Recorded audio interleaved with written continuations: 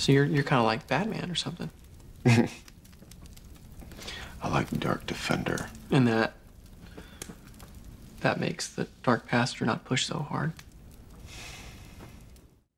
Hey guys, Pete here. I've got another short Dexter New Blood video today about some answers that the writer-producer Scott Reynold offered up in some interviews he gave about episode 9, which he has the writing credit on. I wasn't planning on making another New Blood video before the finale, but I was out of the house all day yesterday and I listened to a couple of podcasts he was on, and he gave some definitive answers to some questions I've seen coming up in the comments from you guys. He talked about the choice they made with ketamine, confirmed who sent Angela the envelope with the screws, whether the bartender was in one of Kurt's cases, and even Hannah came up, so there were a lot of big questions that were answered. I'll tell you everything I picked up right after this quick spoiler warning. If you don't want to know the answers to the questions I just mentioned, then this video won't be for you. This is not my speculation about these things. It comes directly from the writer's room on the show, and now you have been warned. And with that out of the way, let's get into it.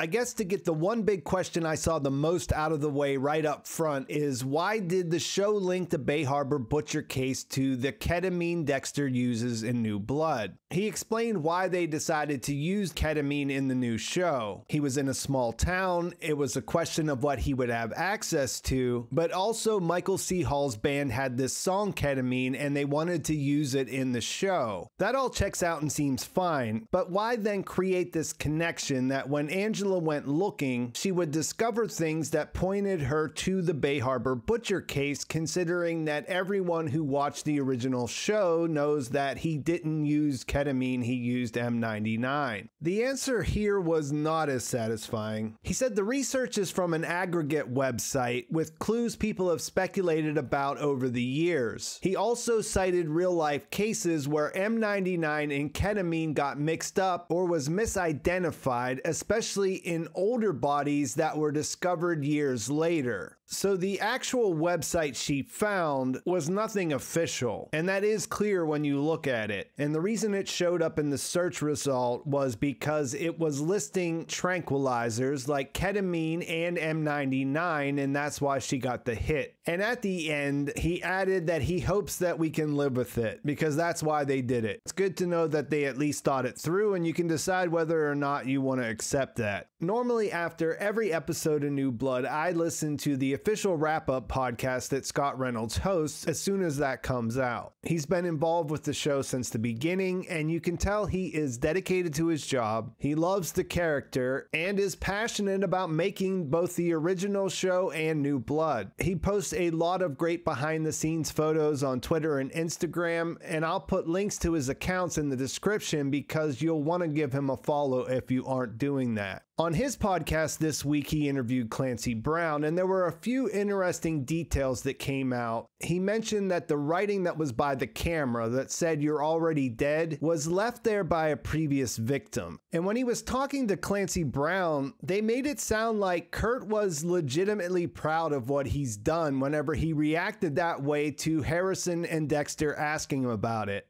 I still feel like him being that eager to take credit for doing all of it alone seemed kind of suspect, but the actor made it sound like it wasn't important. The other thing they talked about here and across all of the podcasts really was the importance of Dexter presenting what he does in the best possible light to Harrison. He compared the Wiggles kill to the first kill we see in episode 1 and how they both have the kind of victim that no one feels sorry for. This is a choice that Dexter made and the show made itself whenever it introduced us to him in the pilot. And they talked about how he was struggling with the truth. At first it was just about whether to tell him everything, and then changing the details in some of the situations, like how he told him he killed Trinity because of what he did to Rita, instead of how that really happened. So I guess pay attention to whether Harrison is getting the truth or he's getting the story that Dexter wants him to hear.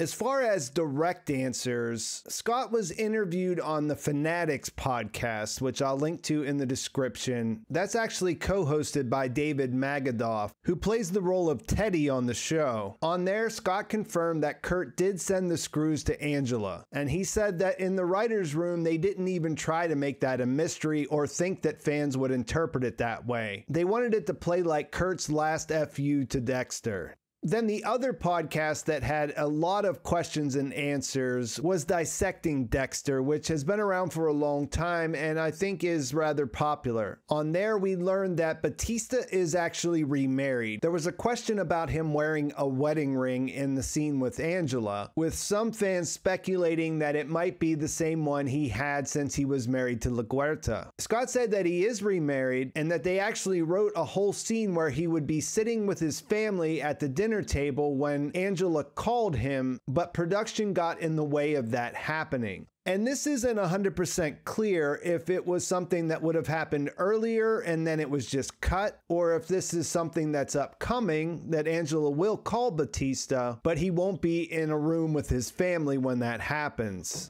Another question that he was kind of surprised that fans had was whether Tess, the teacher and bartender who became unwittingly involved in Kurt's ritual when he came into the tavern to dance with her. Fans thought that they recognized her in one of the cases, and that turned out to not be true. He said that he killed Molly because she was a threat, and of course we know he went after Harrison for revenge, but otherwise they said that Kurt would never go after anyone from the town. Another question that he was asked that I see a lot was that Angela seemed so obsessed with Dexter now that she's forgotten about the missing girl cases that she was into for so long. He explained that the writers actually think that she believes that his dad killed Iris, and now she's actually just more focused on the problem at hand, that this guy that she's let into her life intimately, who's been a part of her life for over 2 years, might be a lot darker than she could have ever imagined. He also addressed the theory that Harrison could have killed Hannah before he left Argentina. He said it was the exact opposite, that she really took good care of him, so it was a tragedy when she died and he had to enter the foster care system. Harrison had hurt people just like he claimed, and we saw him do in Iron Lake, but he never killed anyone before he got there, including Hannah.